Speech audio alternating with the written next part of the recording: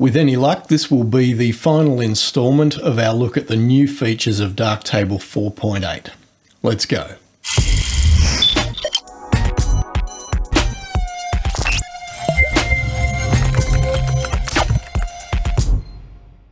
Hi and welcome to episode 143 of Understanding Darktable.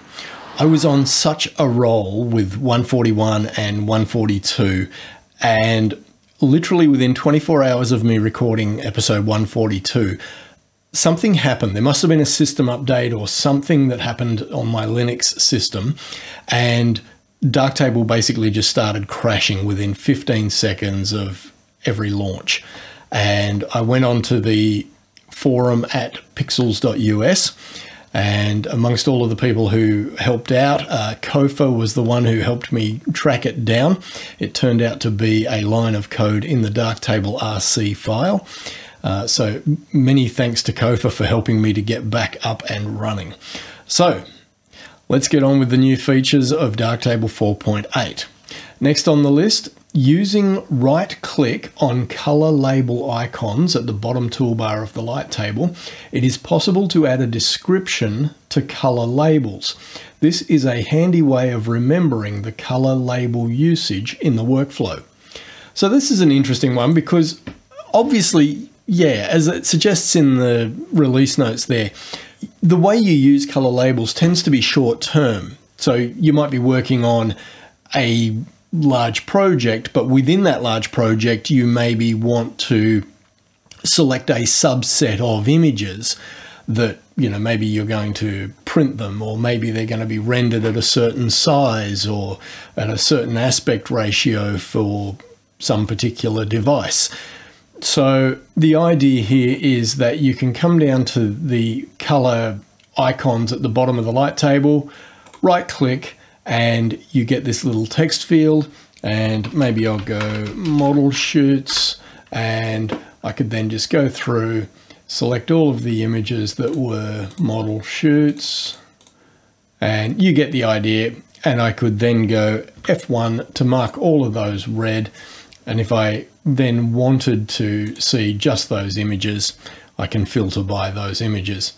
But the tooltip that pops up, amongst other things, telling you that it's red, it's F1, it also has that text description that these were model shoots. So yeah, that's a handy little feature. Added a few more EXIF fields to the image information module: white balance, exposure program, flash, and metering mode.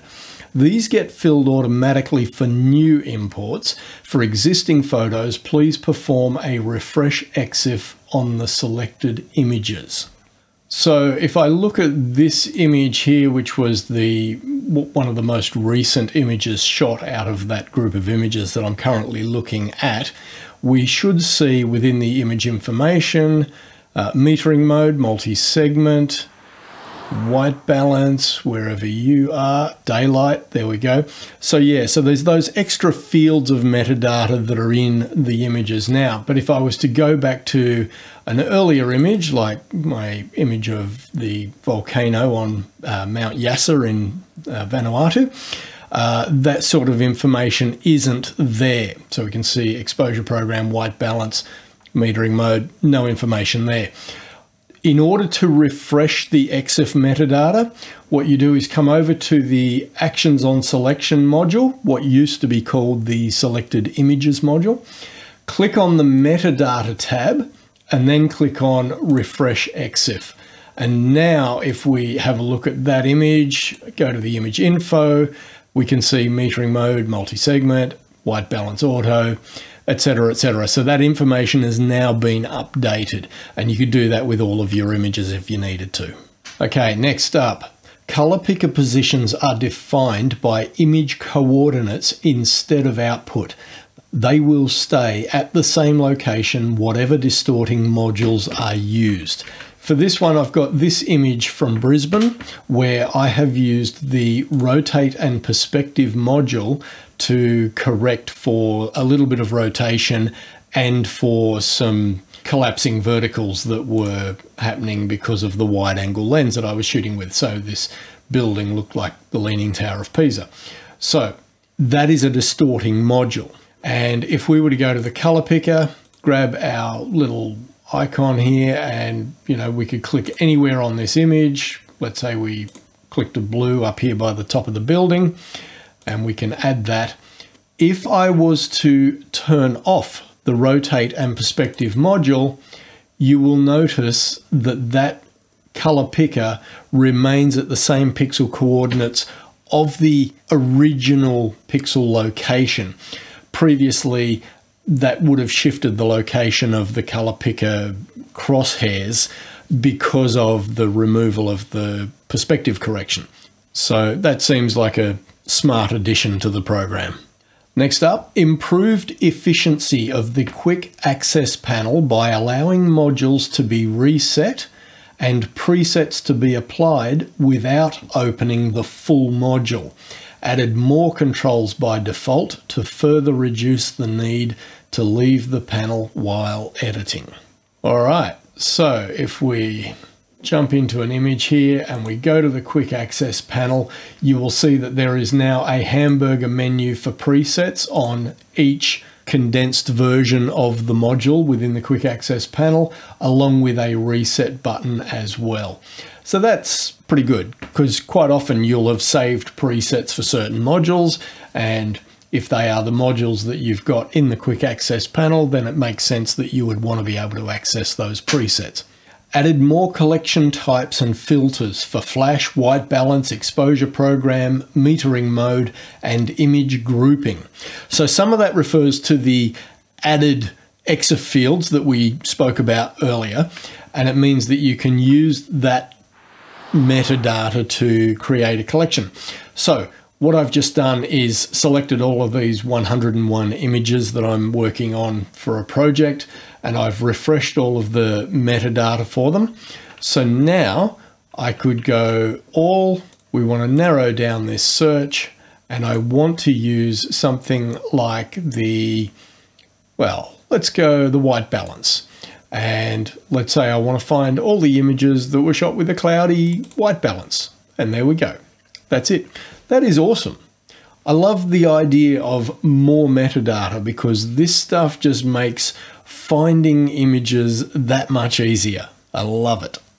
Now, part of that one is also removed the old image grouping collection type and filter, which gave confusing results.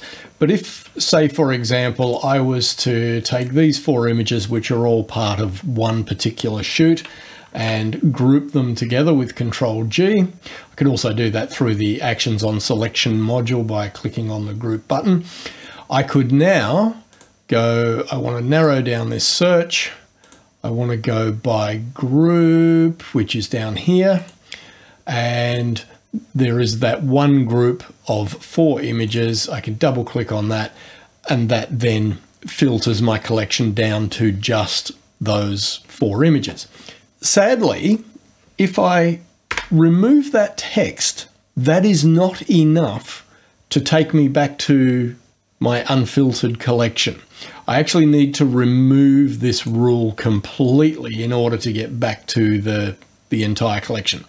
Whether that's a bug or an intended use, I don't know, but just be aware of that. Next up, added support for CMYK profiled histogram. Now, CMYK, for those who've not delved into it, is all about color profiles when actually printing. And when I say printing, I mean professional printing, not the sort of stuff you do at home on an inkjet printer, but actual 4-color process printing. Now, I've never seen any indication that Darktable supported CMYK. There's nothing in the export module that I can see under profile. There's nothing here that says CMYK, and intent is something different. And I've been through all the different views of the histogram here, and I cannot see any reference to CMYK. So I'm not exactly sure what that's going on about. Maybe it's an indication of something that's coming down the track in the next version of Darktable. Who knows?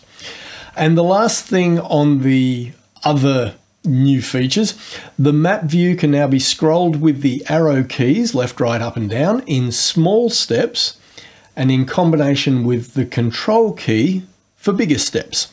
And again, I don't have the facility to get into the maps module at this moment in time, so I'll just have to pass on that.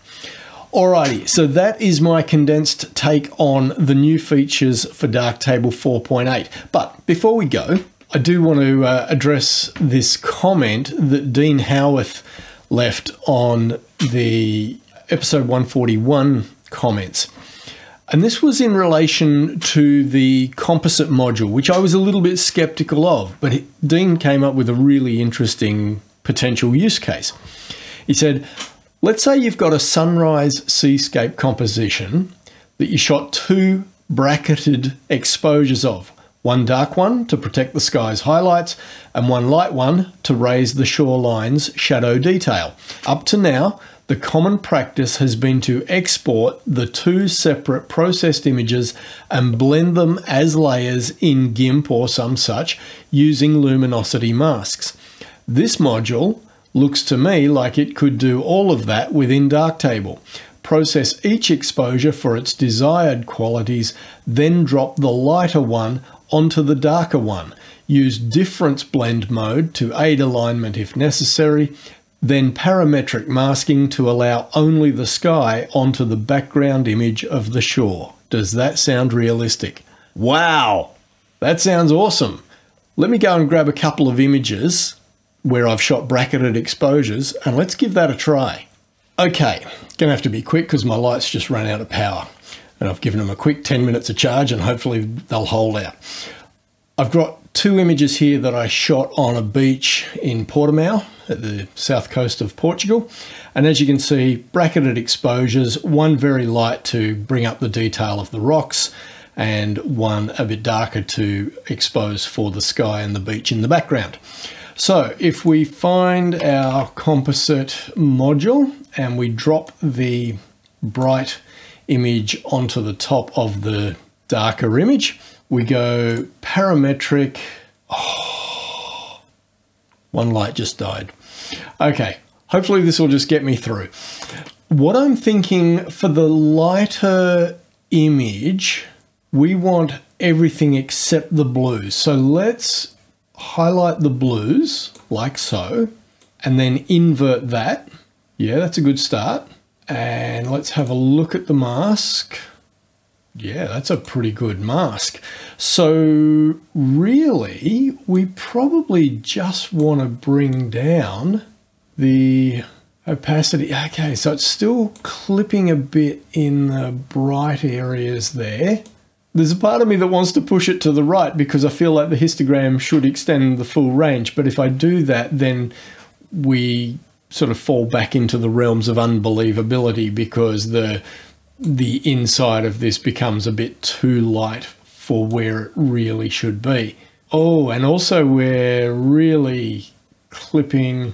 Hang on, I didn't look at the mode, did I?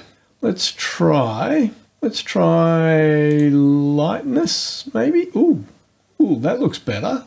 Let's just try dropping that opacity. Dean, I think you might be onto something, mate. That's pretty cool. I mean, there's still work to be done on that, but for a quick couple of minutes experiment, like to have gone from that's the dark frame image to that where the blues, I don't think the blue has shifted. It's a bit hard to tell because flicking it on and off makes your eyes readapt to this area here, but I don't think the blue has shifted. There's still some issues with the sand and the people on the sand. That's certainly something you could work with. Yeah, you could probably do some more tweaking to that. But yeah, I think that you're onto something, Dean. You could certainly pursue that line of inquiry further, definitely. All right, guys, before this other light dies on me, I will wrap it up there and say thank you for your continued support. I haven't said it for a long time, but thank you to my patrons for their continued support. And questions, comments, sing out down below, and I'll catch you in the next one.